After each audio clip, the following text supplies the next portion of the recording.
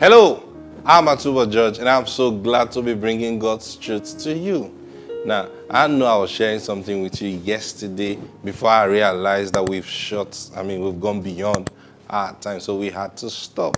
I'm going to continue from there today. Let's pray. Father, we give you praise today because you are the great God and there is none like you. So we accept your word as truth into our hearts. Hallelujah. And we let it build our thoughts and form our new way of reasoning. That we will walk in your paths. And that you will cause the blessing to be seen in our lives. Thank you. In the name of the Lord Jesus Christ. I declare right now, burdens are being lifted and yokes are being destroyed. Whatever yoke that has been in your life, right now, be free from it. In Jesus' name, amen. Praise God. So I was sharing something with you yesterday, and I told you how the Lord taught me about offerings. Yes. And I was telling you yesterday that, yes, you may hear me say this now. I say, okay, I'll start practicing it. Lord, this is the seed to meet my needs for the week. Okay, fine. You are doing the right thing. But it doesn't mean you will see results immediately. You may, but it doesn't mean you will see consistent results immediately. Now, what's going to bring the consistent result? I'll tell you. The first thing you do is to take what I have just told you to Him. It becomes your prayer point. See? So you introduce the Holy Spirit into what you have just heard. So you take it and say, Lord, wow, I just heard something from Pastor George now. I think I like it. How come you never told me anything about this? Now, it's a communication. What are you trying to do? You're trying to get him involved with your life where this is concerned. That's a smart thing to do. So, Lord, wow. So it's possible me to have invested a lot of money. Wow. Lord, talk to me about this. The moment you make a request to the Lord, He grants it. You may not hear Him right away, but I'm telling you the truth, He will surely speak to you. Because you didn't merely say it, you carried it in your heart. Wow. So that's why He told Joshua, this book of the law shall not depart out of your mouth, but you shall meditate therein day and night. So now you're wondering, wow, I can actually... See, when I tell you from that moment, I stopped being broke. I mean it. I mean it. Listen. Oh, thank you, Holy Spirit. You know, sometimes I can share testimonies upon testimonies, and you will begin to wonder, is this guy telling the truth at all? But it's the truth. It's our life. We live it.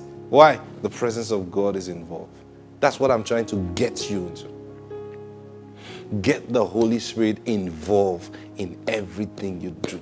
So when you simply request, Lord, talk to me about this offering matter, and He will visit you. He will, the moment He speaks to you. Now He's speaking already, see, because what I have just shared with you is a way, because I'm telling you, He shared it with me. Excuse me. He shared it with me. Now, He shared it with me, and I began to practice it, and I'm enjoying the result, meaning it is true. Now, you practicing it, meaning you are practicing it, you're practicing the truth. But you see, to make that truth alive, to give it life, you must wait for His words to come on it. That's the secret. This is the secret. See, the act is not the secret. The Spirit. Jesus said it is the Spirit that quickens. The flesh profits nothing. Now, I've just told you something that came from the Spirit, but the acting of it is in the flesh. So I give this offering. It's my seed to meet the needs for this week. It's in the flesh. If you just do that, you are doing it in the flesh. It will profit nothing. But when you say, he said God told him, okay, Holy Spirit, why haven't you told me? Can you talk to me about this? Then he speaks to you.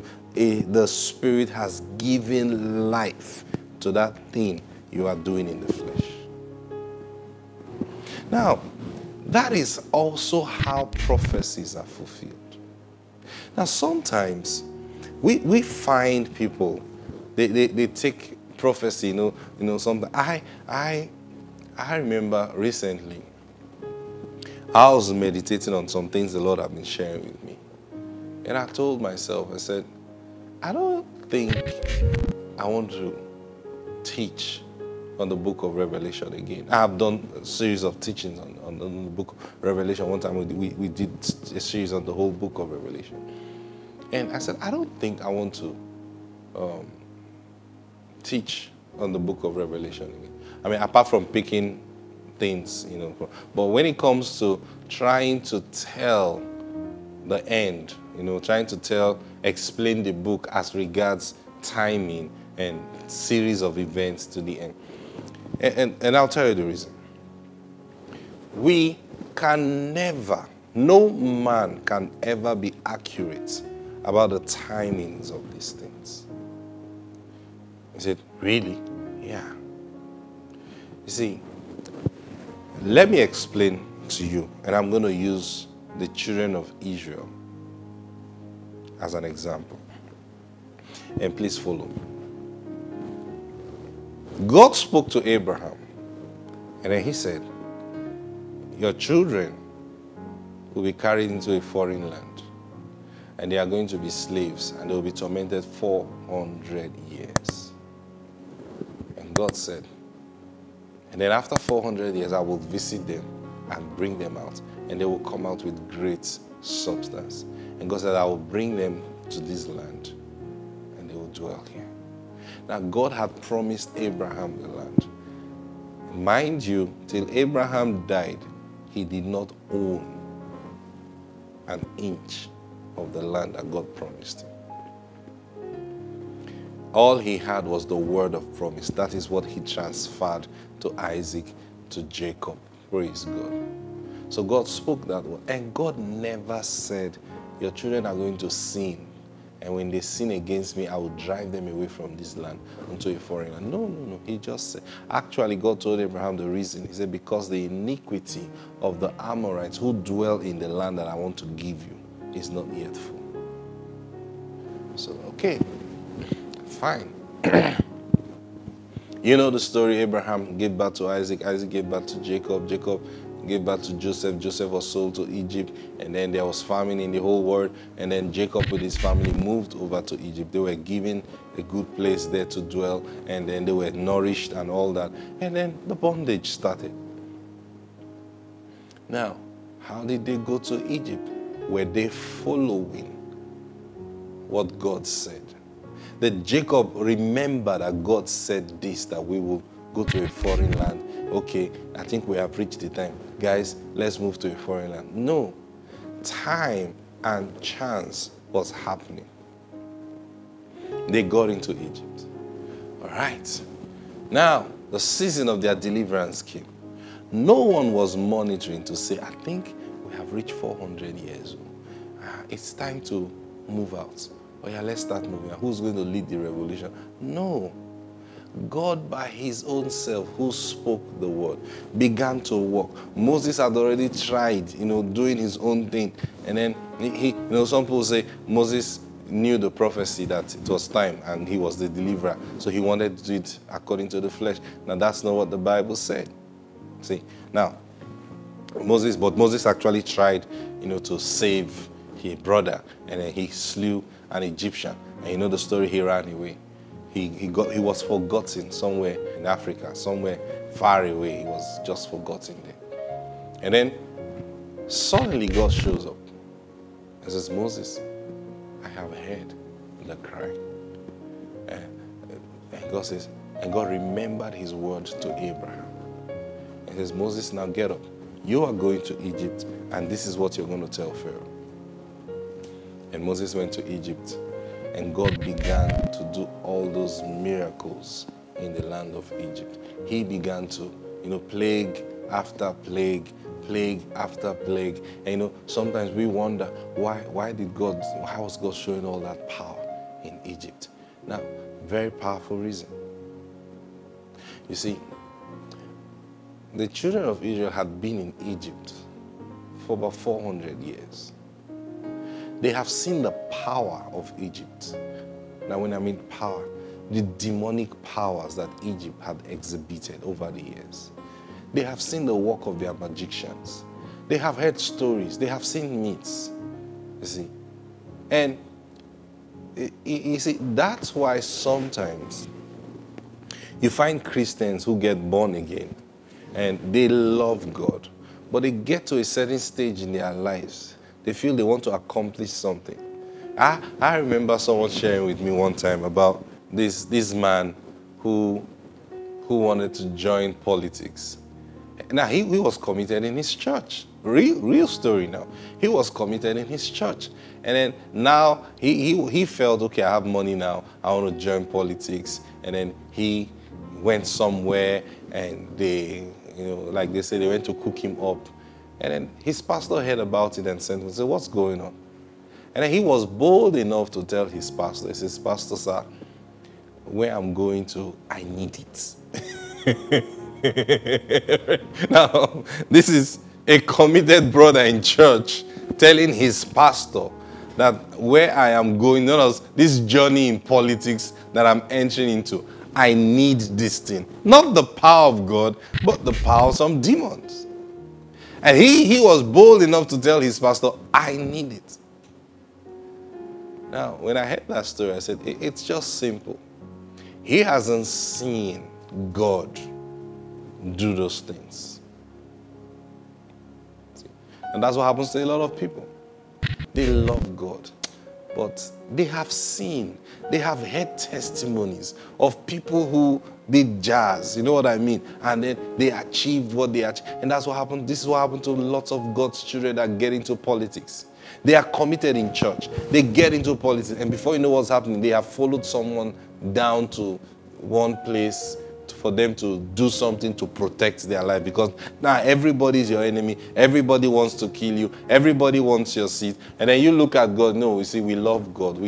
Pastor, I will pay my tithes. I will bring my offering. But you see, this thing about protection, I need to jazz up. Why? Because they haven't seen the power of God. Now, that was what God was doing to them. You see, all those plagues was not just to punish the Egyptians. You need to be clear on this. Those plagues were also to show his children. Now, these are people who haven't known anything about faith. These are people who just lived their life serving the Egyptians, and they were in bondage to Egypt, and they see how the Egyptians have controlled their lives. If the Egyptians want rain to fall, they know what to do. See, they want to go and call down the rain, and then they go and do their stuff. They tell you tomorrow is going to rain, and rain falls tomorrow. They've seen them go to war. Oh, Egypt is going to fight this nation. Know what? Well, how do we go about this war? We know what to do. We'll rain hailstones on that nation and we'll destroy them. And then they'll do that. Imagine growing up in that kind of environment. And somebody brings the Bible to you and says, just believe in Jesus Christ. He will save you. All these things is the power of darkness. So they don't have power. Don't believe in them. And yet, they killed his brother. And then they say they are coming for him. You need to show him more than words. So when God was doing all those plagues, he was showing his children his mighty power. And you know the story. God would turn water into, Moses dropped his snake. We know these things. They dropped down their snake. Moses' rod, the snake, swallowed up their own. And he picked it up. You mean God can do this also? Yeah. Turn water into blood. He turned water into blood. They did their own. Called frogs. They called frogs also. See. But they got to the point where they couldn't. The Egyptian magician had to confess before Pharaoh that, man, Moses' God is super. Moses has entered another realm beyond us. Note this. God was doing all those things because of his children. Praise God. I'm going to continue from here tomorrow because our time is up. I pray the Lord. I need all this background so that you will understand where I'm going to. I'll see you tomorrow. God bless you. Bye.